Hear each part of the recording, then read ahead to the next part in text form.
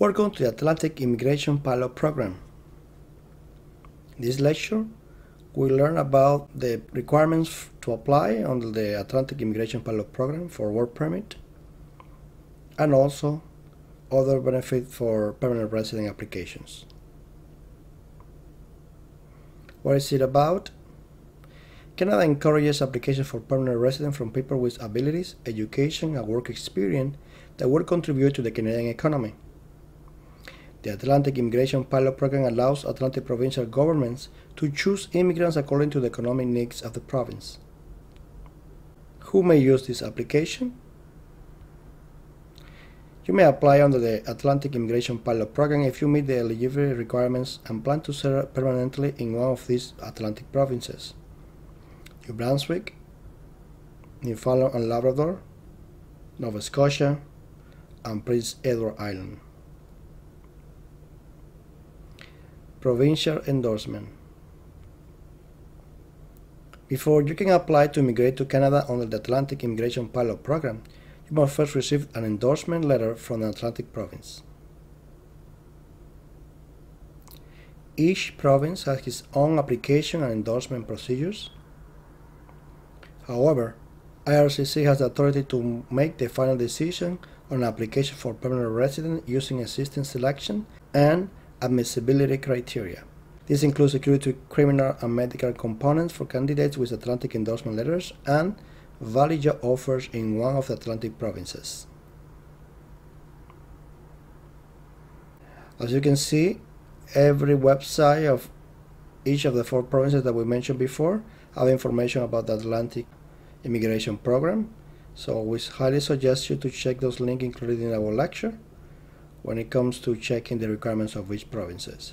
So we have here the website of the province of New Brunswick, the website for the province of Newfoundland and Labrador, the website with information for Atlantic Immigration Pilot for the province of Nova Scotia, and the website with Atlantic Immigration Pilot information for the province of Prince Edward Island. Eligibility requirements. You must have the following work experience. Within the last 30 years, you have accumulated at least 1 year of full-time or part-time equivalent work experience in your main occupation at a NOC skill type 0, which means management jobs such as restaurant managers, mine managers, etc., or NOC skill level A, professional jobs that usually need a degree from the university such as doctors, dentists, architects, etc., or an NOC skill level V for technical jobs and skilled trades such as chef, electrician, plumbers, etc. You have performed the actions in the lead statement of the NOC, which means you have performed the actions of your occupation as described in the NOC. You have performed a substantial number of the main duties of the NOC, including all the essential duties. Your work experience must be from paid work, volunteer work, and unpaid internship do not count. So this is only experience that count as paid experience, paid work experience. You should be able to prove this experience by reference from your employers, past employers, and past activities. You work overseas or in Canada as long as you were legally authorized to work in Canada as a temporary resident. Notes about work experience. Make sure you are applying for the right program based on your previous work experience. If you apply for the wrong program and do not have the work experience required for that program, your application for permanent resident will be refused. Full-time work experience means working at least 30 paid hours per week. You can count part-time work toward the work experience requirement as long as you have gained the equivalent amount of experience as someone who worked full-time for at least 1 year. It means 1,560 hours. Remember, the advantage of the pilot program will be that you can get a work permit without the need of LMIA. And then, once in Canada, you can continue your process to try to pursue your permanent resident application if you qualify, of course, with the other requirements. Education. You must have a high school diploma, post-secondary certificate, or degree that is valid and equal to a Canadian equivalent. If you did not complete your studies in Canada, you need an Education Credential Assessment, ECA, to show that your studies are equal to a Canadian secondary or post-secondary certificate, diploma, or degree. Your ECA report must be less than 5 years old on the day we receive your application. That's the information from IRCC.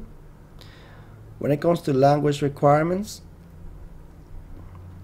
you must have a level 4 in the Canadian Language Benchmark, CLB, or the Niveau de Compétence Linguistique Canadien, NCLC, for listening, speaking, reading, and writing. You will need to do mandatory language testing and submit your original resource with your application. And if you have already done language testing, your test result must not be more than 2 years old on the day your application is received. Job offer. You must have a job offer that is from a designated employer in the Atlantic province, and in this lecture we're going to include a list of all the designated employers for each province that are available. Full-time and not seasonal. Has to be 1 year contract, and a type 0 or skill A or B of the National Occupational Classification, NOC. You must submit an offer of employment, Immigration Form 5650, with your application. Your employer must complete this form and send you a copy to include with your application. You must read and sign the declaration at the bottom of the form. Very important. And as another choice, you also can check employers in the provinces. Let's take a look. Here we are in the website with the Atlantic Canada's top employers in 2019. These are the winners. Again, we're going to skip all the requirements and we're going to go straight to the list. And here we have the list of the best employer in the Atlantic region of Canada. And this is the list here. You can see the names of the company. Again, it helps you if you click any of these. It's going to take you to the page of this employer with information about the employer, highlights, industry, year, good information, and career directory when the employer is there. And you can also just put in your keywords or your title and the province and find job related to that employer. This search is powered by eluta.ca. So interesting tool. You can go back to, you can pick any employer and you can find more information as you saw we did with that employer. So highly recommend that you have the list of the best employers.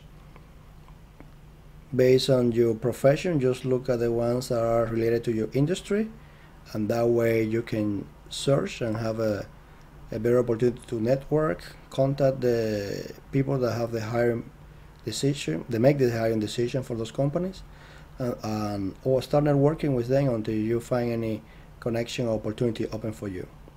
So please check this list, and also check the list of that are provided in the lecture for the registered employers in the Atlantic program. I hope you enjoyed this lecture, and we'll see you in the next one. Thank you very much.